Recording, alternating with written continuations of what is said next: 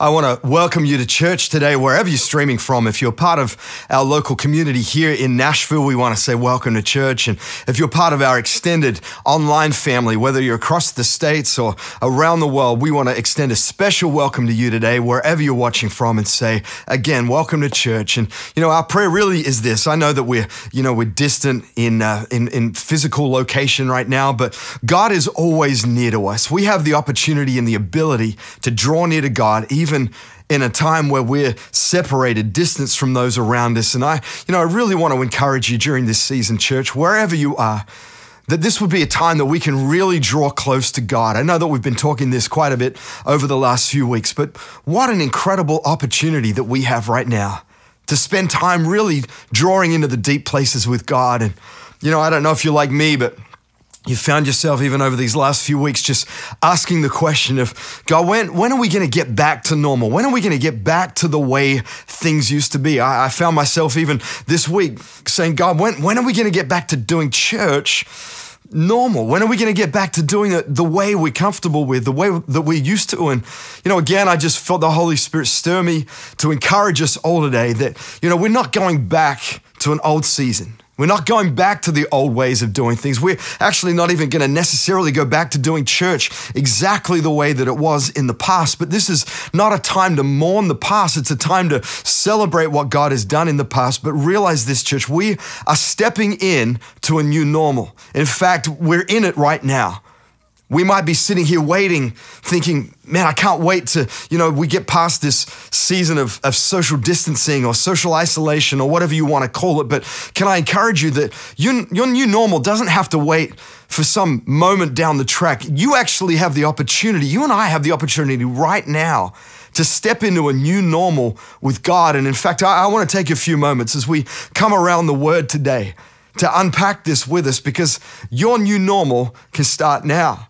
I know for so many of us, we're still thinking about the way things used to be done. And quite honestly, there's going to be a lot of things about life that might change as we move forward. There's going to be a lot of things that we're going to have to get used to in the new normal. And we have two choices. We can choose to focus on that and think about how discouraging it is that we're not going to get to do things the way that we used to, or we can take the opportunity and press in, to lean in to what it is that God wants to bring us into in this new season. So we're not going back to how it used to be. See, there's new opportunities for us right now. There's new availability. There's new destinies that God wants to unleash in a new season in our lives. And my prayer is this. My prayer is that you don't miss the new thing because you're still focused on the you thing. That you don't miss the new thing that God wants to do in your life because you're still focused on the thing that you think makes up who you are, the thing that you think gives you identity, the thing that you think gave you a history or a destiny because it's what you did or who you are. For many people, your future's going to look a little different, but this is the thing about God. Your destiny is not hinged on your history. Your destiny is actually hinged on your availability. And right now, there's a season like no other. There's an opportunity like we've never had to come and make ourselves available to God for what He wants to do in our futures. My prayer is, even as we come around this word today, because I know some of us are stuck in this moment. We're stuck in the moment of thinking, man, I just can't wait to get back. And yet God's saying, I want to take you forward. It's never about going backwards. It's always about going forwards. It's never about the former seasons, even though we honor and respect those. God wants to bring you from glory to glory to glory. He has something new for you. He has something that maybe you haven't even seen yet. The word promises that, He has things in store for us that no eye has seen, no ear has heard. What He has stored up for you. And I want you to press in to that today. But I believe this is an incredible season and an incredible opportunity for growth in our lives. Personally, spiritually, relationally, we have an amazing opportunity right now, while some of the things around us, maybe while some of the busyness has calmed down a little bit. You have an incredible opportunity to dig into some of those places where maybe you've been afraid to go. And I again want to stir your heart that this is the time that the Holy Spirit wants to do a deep work in your life. Let's not get stuck in the moment. Let's press into the new things that God has for us. And I was reminded as I was reading the word over the last few weeks, I was reminded again of this story in Matthew chapter 14 that I just want to read to you from verse 22. It says, immediately Jesus made the disciples get into the boat and go on ahead of him to the other side while he dismissed the crowd. Just as we get into this story today, this is a moment right after Jesus has just fed the 5,000. He's just shown the disciples this incredible miracle. He's just provided in a supernatural way. And then Jesus sends the disciples on ahead of him. And in verse 23, it says, after he had dismissed them, he went up on a mountainside by himself to pray. Later that night, he was there alone, and the boat was already a considerable distance from land, buffeted by the waves because the wind was against it. Shortly before dawn, Jesus went out to them walking on the lake. Now, Jesus had gone up the mountain as the disciples were on the boat. Somehow Jesus had supernaturally got from the mountain to the shore, and now Jesus comes out to meet them. Verse 26, it says, when the disciples saw him walking on the lake, they were terrified. It's a ghost, they said, and cried out in fear. But Jesus immediately said to them, take courage, it is I, don't be afraid. Lord, if it's you, Peter replied, then tell me to come to you on the water. Come, he said. Then Peter got down out of the boat, walked on the water, and came toward Jesus. But when he saw the wind, he was afraid and began to sink and cried out, Lord, save me. Immediately Jesus reached out his hand and caught him. You have little faith, he said. Why did you doubt? And when they climbed into the boat, the wind died down. Then those who were in the boat worshiped him, saying, truly, you are the Son of God. I remember a time in my life, actually when I was in second grade, when I was about 7 years old. And, in Australia, we have a game called cricket. It's kind of the Australian equivalent to baseball. It's, the rules are a little different and the way the game, plays is a little different. But see, in cricket, you have a batsman, similar to what you would call, a batter in a baseball game. And the whole goal of this batsman is to hit the ball as far as he can so that the team can make runs. Down the other end, you have what in Australia we call a bowler, which is equivalent to, a baseball's pitcher. And then behind the batsman, you have the wicketkeeper. Now, the wicketkeeper's goal, the wicketkeeper's job is similar to a catcher, except in cricket, you have behind the batsman, you have three stumps. They're three pieces of wood that are spaced out. They stand parallel. They're about 2.5 feet off the ground. And the bowler's job or the pitcher's job is to try and throw that ball so it gets past the batter and knocks over those stumps. And when I was in second grade, we were playing this game of cricket at lunchtime at school, and my job was to be the wicketkeeper. I was standing there behind the wickets, behind the stumps. And as we were playing the game, I noticed that one of the stumps it kept kind of falling over. And so, here I am as a 7-year-old, and I really should be paying attention to the ball that's coming my way. I should be paying attention to what the batter is doing. And yet I'm distracted by the fact that this stump, this wicket keeps falling over. So in my 7-year-old maturity, my 7-year-old wisdom, I think to myself, you know what? I need to make sure that this stump, the most important thing to me right now is to make sure that this stump doesn't fall over. So I get real close, right up next to the stumps, which is really not a good idea. And I reach out my hand and I sit there holding the stump. Now, my job as the wicketkeeper actually is to be keeping an eye on the ball so I can potentially catch the ball or, run out the batter as he goes. But now I'm distracted because there was a situation in front of me that caught my attention. And what I don't realize is this next pitch, this next ball, the batsman takes a step backwards. And as he goes to hit the ball, he winds his bat back so hard. And because I'm not paying attention, I'm just holding the wicket. The batter swings his bat back and smacks me in the side of the head, literally knocked me off my feet. I had a bruise the size of a tennis ball for days after that. Almost gave me a concussion.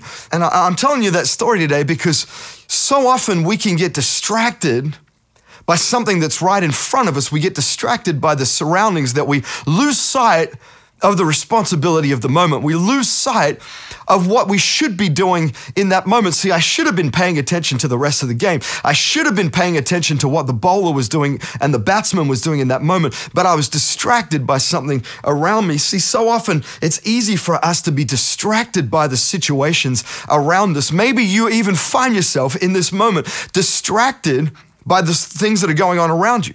Maybe you're distracted by the fact that you've lost work. Maybe you're distracted by the fact that you're out of sorts. The rhythm of your life doesn't look like what it used to, and so you're distracted right now.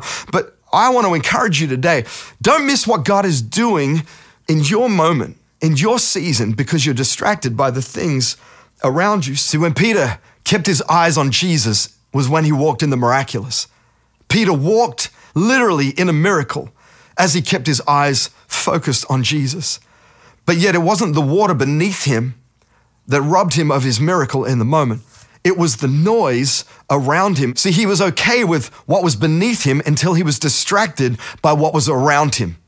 He was okay with what was beneath him, what he'd already overcome, until he was distracted by what was around him. I know for many people, even during this season, there are areas that you maybe once had already dealt with in your life. You felt like you had it under control. Maybe you had kind of got free from some of these things in the past, and yet in this season, you found yourself slipping back into some old habits, some old routines. Can I encourage you again during this season? Let's not lose what we had authority over because we're distracted by what the enemy is bringing towards us. See, I know that right now it seems like the wind's getting loud around you. In the New King James Version of this passage, it says that the wind was boisterous. I know it might feel like the enemy's louder than ever in your life right now. It might feel like the enemy is louder than ever in your thoughts, in your heart. Maybe the enemy's whispering things of, your finances are never going to be like they used to, or your opportunities are never going to be like they used to, or your relationships are never going to be how they used to be. Your marriage is never going to be as good as what it was before you came into this season. I want to take a moment and break those lies right now and rebuke the lies of the enemy. Your best days are ahead of you. Your marriage has its best days ahead of you. Your finance have your best days ahead of you. The greatest opportunities that you've ever experienced are still ahead of you if you'll keep your eyes fixed on Jesus during this season. Don't get distracted by the wind and the waves around you. Don't get distracted by the noise that the enemy wants to stir up around you, but keep your eyes on Jesus. I don't know if you've ever, really took a moment and thought about this whole scenario, how it played out for the disciples. One moment they're sitting on a hill watching Jesus do this incredible miracle where he's, distributing food miraculously to the people there. And then Jesus goes up the mountain, sends them on ahead. And the disciples, the Bible says that the disciples spent the entire night up against these winds. It says the winds battered the boat all night. All night they struggled. And then we find them sometime in the early hours of the morning. And as they're still out there with these winds going, Jesus walks out towards them. Now, I don't know if you've ever thought about this, how we perceive this story, how we perceive how this is presented to us. I think for so many of us, we probably think, by the time Jesus was walking out in the water was still, the water was calm. We kind of get this visual picture that Jesus was walking on this flat surface, but nowhere in Scripture do we actually read that. See, the wind wasn't calm when Jesus walked out to the disciples. I think so often we're hoping that Jesus is going to show up and just his very presence is going to calm the storm around us. But I want to tell you this today, friend. Jesus is not afraid of the storm that you're in right now. Jesus is not terrified of the waves or the wind that's around you right now. Jesus is not intimidated by it. He's not afraid of it. In fact, Jesus already has authority over it. But just because he has authority over it doesn't mean that he needs to make it calm to prove that he has authority. I think so often we're waiting for the storm to be calm to realize that Jesus is here with us in the moment. But can I encourage you with this today, friend? There is peace for you even in the midst of the storm that you might be in right now. See, Jesus showed up for the disciples, but it wasn't until he got in the boat that he commanded the wind and the waves to die down. Jesus has a perfect time for when he's going to calm the storm. But can I encourage you right now, if it feels like there's storms going on all around you, does not mean that Jesus is not with you.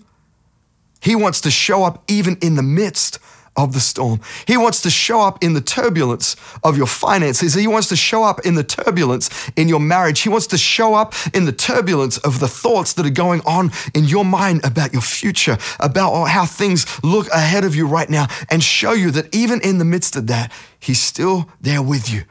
And when you invite him into that place is when he'll bring the peace, is when he'll bring the calm. See, Jesus wants to show up in your storm.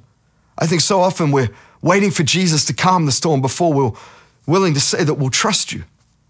Jesus, I'll trust you with my future once all of this dies down. I'll trust you with my finances, once I've got my business back on track. I'll trust you with my business once I can figure out a plan for the future. I'll trust you with this, or I'll trust you with that when I see that things are calm, when I see that the storm has died down. Can I tell you, friend, this is the moment to start trusting Jesus.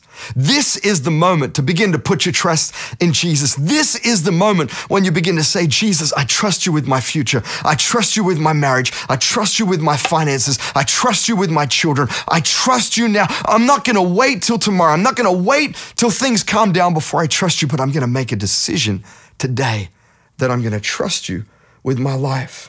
See, Jesus had authority over the storm. And he wants to have authority over the storms in your life today. The disciples found themselves in the storm, and maybe you feel like you're in the midst of a storm right now, but can I tell you this today? And this maybe is going to take a bit of maturity for some of us, but some of us, we actually love the drama of the storm. We love to surround ourselves with storms. We actually maybe even find identity in the storms that are going on around us. Maybe that's not you today, but maybe it's someone that you know who you think, man, there's just always drama in their life. Seems like there's always a storm. There's always an attack. The amount of people that I hear that just are constantly saying, oh, I'm really under attack. Pastor Henry, pray for me. I'm really under attack. Can I encourage you actually to step up today to realize that not everything that we walk through, not every storm that we walk through is an attack of the enemy. And in fact, the more you give the enemy airtime in your life, the more you're going to find yourself feeling like you're under attack. But can I remind you that you have, by the power of the Holy Spirit, you have authority over the storms that you walk through. And the more that I've walked in my authority with the Holy Spirit, the more I've actually found that the storms don't affect me as much anymore. They dissipate much quicker. They don't control my mind. They don't control my heart. And in fact, I've found myself, as I've allowed Jesus into those areas of my life, I've found myself more and more as the years have gone by, walking in a peace that I never thought that I could ever experience. Why? Because I've learned how to, in the midst of one storm, give Jesus access and not get freaked out when I can't understand or control the circumstances that are going on around me. And yet, as I've looked to Jesus, he's walked me through. He's brought me into the miraculous. See, if you fix your eyes upon the storm, you're going to miss out on the miracles that Jesus wants to do. But if you fix your eyes on Jesus, he can do miracles even in the midst of the most craziest seasons of your life. See, it's not time for us as Christians, as sons and daughters of God, to be walking in perpetual drama. And in fact, right now, the world is pretty dramatic around us, and yet we have the opportunity to live in peace, to show the world that we don't have to be affected, we don't have to be bogged down, we don't have to be burdened by the drama of things going on around us. And I'm not discounting that maybe you are walking through a very real struggle right now, but friend, can I encourage you? Your outcome doesn't have to look like the outcome of the people around you. Why? Because you have hope. You have access to peace. You have access to a joy that comes supernaturally, even in the midst of the storm. When you begin to trust God, when you begin to stop fixating on the drama. What if we could be a people that actually live the rest of 2020 drama-free?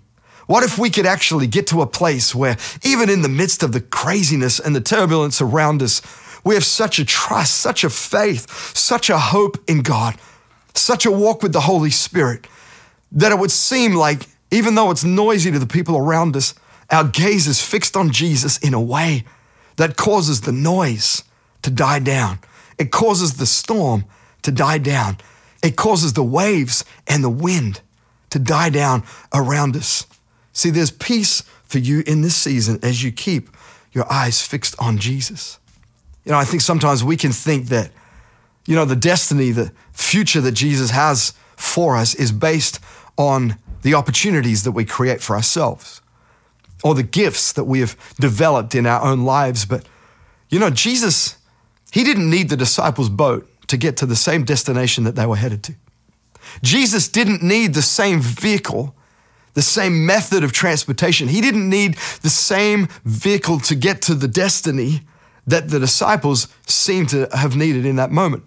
See, Jesus, as he stole away with the Father, as Jesus got away with his Father, God was able to do something supernaturally and still allow Jesus to end up in the same place, albeit by a supernatural encounter.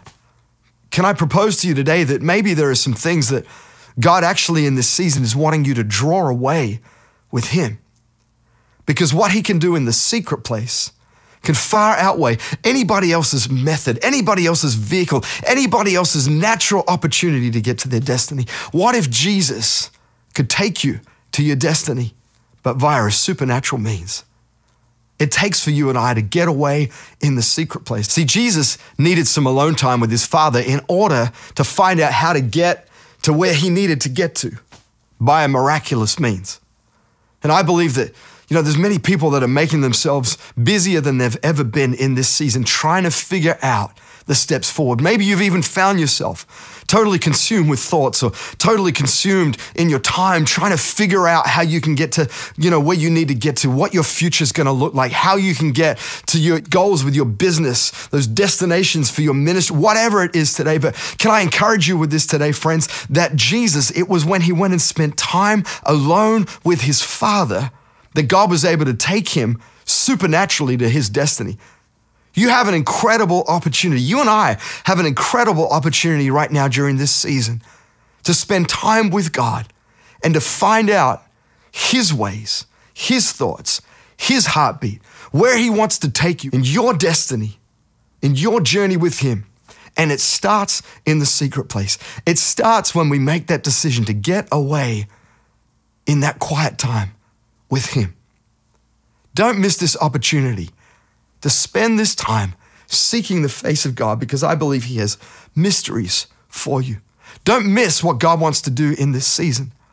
See, it says in Mark chapter 6, when we read this same story, that when Jesus got in the boat with them and he did this miracle for them, he did it because they'd actually missed, they hadn't perceived. It says that their hearts were hardened to the previous miracle that he did. And so he had to show up and do another miracle for them in that moment. I wonder how many of us, we've actually missed the miracles that God's been doing in the past. We've even missed the miracles that God's doing in this season because we've been so focused on the things that are going on around us. But can I encourage you today, don't miss the miracles that Jesus is doing right now in your life. You might look at your life and say, well, God's not doing any miracles right now. Don't miss even the smallest miracle. One of the greatest things that you can do in this season is begin to write a list, begin to write a journal, begin to take note of the small things, the smallest things that God is doing.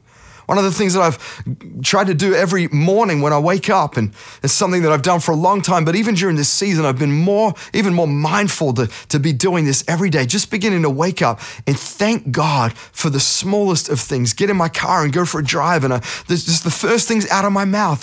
I want to begin to thank God for the small victories, the smallest miracles that he's doing in the moment. The fact that I get to wake up every morning, that I'm still breathing oxygen, that I wake up every morning and I thank God for my kids. I thank God for my wife. I thank God for, the things that we see God doing right now in our church. Even though there's challenges going on around us, there are still so many miracles that God is doing. And I've found this time and time again, that my breakthroughs actually start from my thankfulness. My breakthroughs start in my acknowledgement of the little things that God is doing in my life. See, they pave a way for the miraculous. In order for Peter to walk towards Jesus, he had to take one step out of the boat. It was actually the biggest step that he had to take, was the one where he got out of the boat. And yet as he took one step after another, while he kept his eyes on Jesus, was how he saw the miracles unfold before him. What if during this season you could take this opportunity to continue to thank God for the miracles that he's doing. Even now in this moment, allow the Holy Spirit to stir your heart again about the miracles that God's doing in your life. If you feel like you've been praying and you haven't seen miracles, don't focus on what you haven't seen. Don't focus on the things going on around you right now, but focus on the smallest miracles.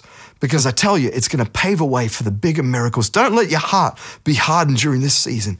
Don't miss the miracles that God's doing in this season, but thank him right now for every miracle in Jesus' name. See, don't miss what he's trying to do in you in this moment. That's really going to set you up for the next season. And can I tell you this, church, today?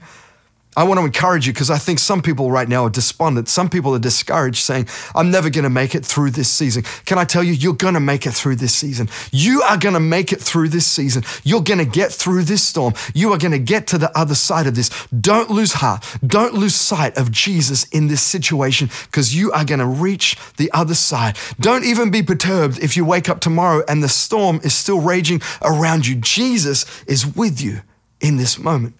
And he's going to get in your boat and bring you to the other side.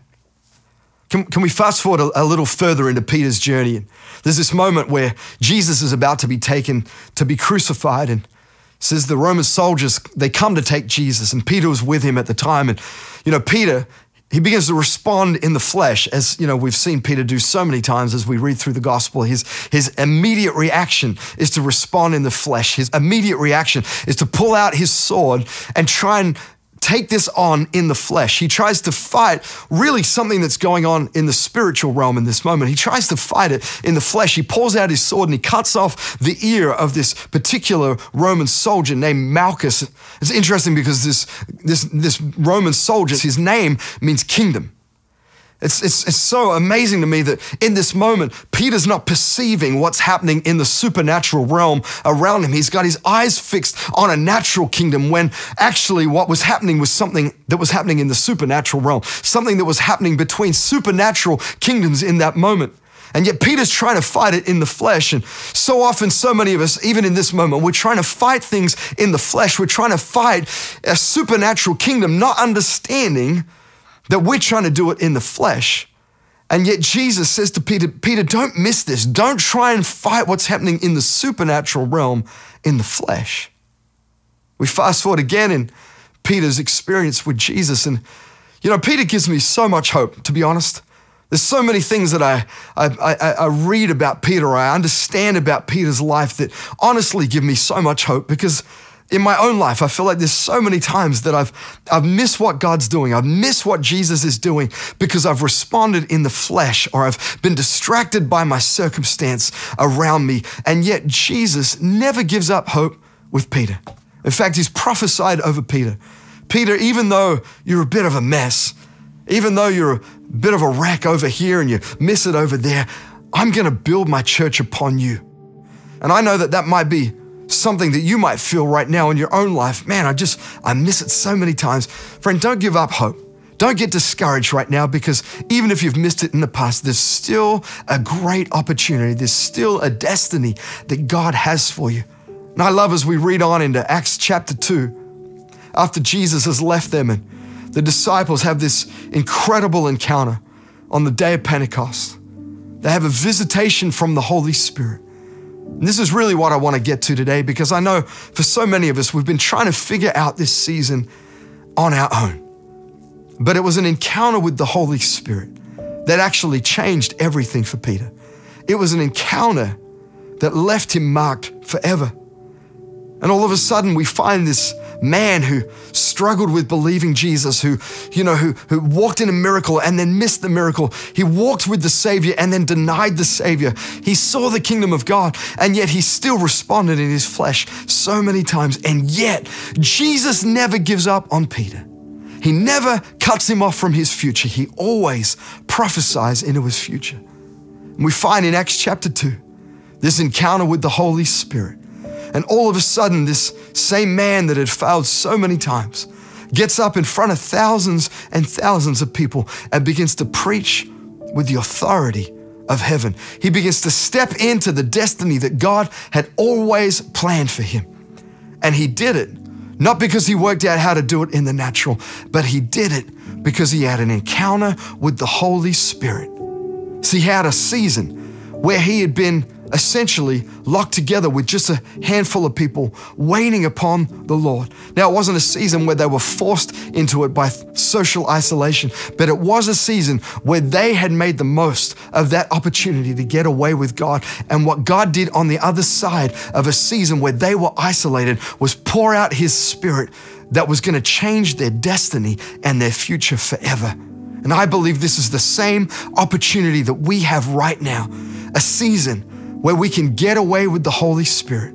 And God can do something supernaturally in you and I in this season, like I believe he's not been able to do in seasons past, because we have time that we can get away with him. Don't miss this opportunity to get away with God, to allow the Holy Spirit to do in you something that's going to set you up supernaturally for the destiny that God has for you. And as we've come around this word today, I pray that God's been stirring your heart, encouraging you in the spirit realm. But I want to take a moment and pray for us right now, because I believe God's even stirring you in this moment, that the Holy Spirit can do something right now. So wherever you are, would you take a moment and close your eyes and allow the Holy Spirit to begin to speak to your heart? Maybe there are some areas that you've allowed the enemy to just get loud right now in this season. Maybe you have been distracted by the wind and the waves around you. Maybe you have been distracted thinking that you've missed out on your destiny, that your best days are behind you. Friend, I declare over you again in the name of Jesus that your best days are ahead of you. But as your eyes are closed right now, just allow the Holy Spirit to come and speak to your heart. And Father, right now we just invite you. Lord, you know us better than we know ourselves. God, you know the areas that maybe we've missed, the areas that you've been doing miracles in our lives. Maybe we've missed, God, just even the smallest of things because we've been distracted by the loud noise around us. I pray right now, Holy Spirit, would you come again and stir our hearts that we could center our lives again upon you, that we could fix our eyes again upon Jesus. That God, that you have miracles for us to step into. But more importantly, God, there's a posture that you want us to step into in this season. God, a place that we can get away, where we can just get close with you again. And God, if we've had that in the past and we've got away from that, God, would you stir our hearts again? Lord, to make that decision every single day to get away with you in your presence, not for the miracle, but so that we can just know you in a deeper way.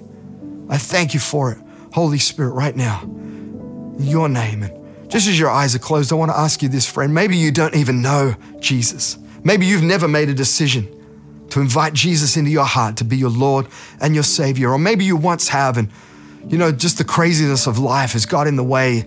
And right now you would look at your life and think, man, Jesus is definitely not the center of my life. Whether you've never asked him before, or maybe you once have and you've walked away from him, as your eyes are closed, I want to give you an opportunity right now to make Jesus the Lord of your life, the center of your life again. See, this same Jesus, he doesn't want to just bring peace to you, but he wants to forgive you of your sin. He wants to come and be the rock, the center of your life, the centerpiece, so that you can build your life upon a firm foundation.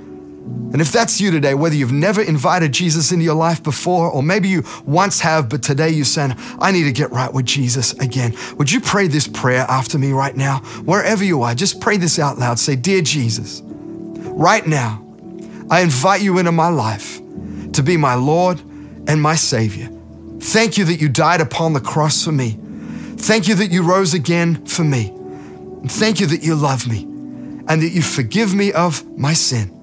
So right now, I ask you to be the center of my life. In your name I pray, amen, amen. And friend, wherever you are, wherever you prayed that prayer from, right now on the screen, you'll see a link. We would love for you to take a moment and click on that link, because our team would love to take a second and reach out to you this week and follow you up, pray with you wherever you are around the world, so that we can connect with you and help you on your journey with Jesus. Because we believe that this is the greatest decision that you can ever make in your life. The greatest decision is making Jesus the center of your life.